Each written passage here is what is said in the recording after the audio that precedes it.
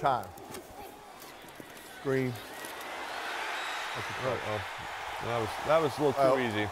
That was too easy. Tampa has good stuff in the red zone, Eli. They have different things to get their playmakers the ball. Obviously, Gronkowski's back. I expect to see him featured in the red zone, but that was pretty easy for a wide receiver screen down there in the red zone. Little play action just to freeze the guys inside a little bit. Kind of freezes the D linemen also, Eli. Those D linemen, all the time make the tackle on those screens. That play action froze them.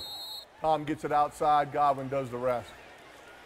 Yeah, it looks like the Giants had a little blitz. They brought the nickel will and the Sam backer. Had just a really good, just showed some different things. Right, they've been struggling offensively a little bit. Tampa. Hey, let's show some different looks. Let's not do exactly what we've been doing. Something's not working, and they wanted to get the lead. Right, that kind of changes the Giants' philosophy on offense. They want to, run the ball and take their time and play a tight game and see if they can respond.